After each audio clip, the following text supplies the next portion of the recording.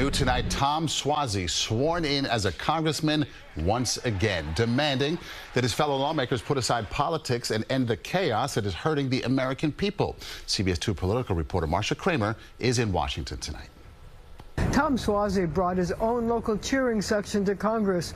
About 100 people from Long Island who were shouting, "Suozzi, Suozzi, Suozzi," as he called for harmony and for people to work across the aisle. Do you solemnly swear or affirm that you will support and defend the Constitution of the United States? I do. Congratulations. It was the second time Tom Suozzi took the oath of office to become a congressman, but probably the first time he bluntly confronted members of Congress to cast aside the dysfunction and, as he said, "Wake up!" Suozzi was warmly embraced by House Minority Leader Hakeem Jeffries, no doubt hoping that Suozzi is not the last New York Democrat to flip a seat from red to blue. Suozzi's message was pointed. Well, I may be the only one being sworn in today. What if we all see this as a fresh start? What if we all took this chance to break some of our bad habits? What if today we remembered why we ran for office in the first place? Let's get back into the solutions business.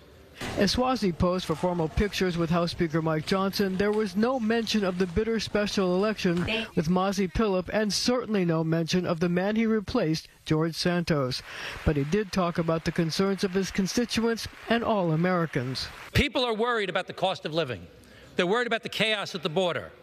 They're worried about Israel, Gaza, and Ukraine. They look to Congress, and what do they see? The extremists get all the attention. We're letting ourselves be bullied by our base. We aren't getting anything done. And with the migrant crisis, a problem not only in New York but around the country, Suozzi called for both sides to put aside politics and solve the problem. I know compromise is hard in this town, Mr. Speaker, but bring a bipartisan compromise to the floor, and I guarantee it will pass. Tom Suozzi is going to have to run again in November, but he's going to have a far, far easier time. That's because the redistricting bill passed in Albany gives him a whole lot more Democrats. In Washington, I'm Marcia Kramer, CBS 2 News.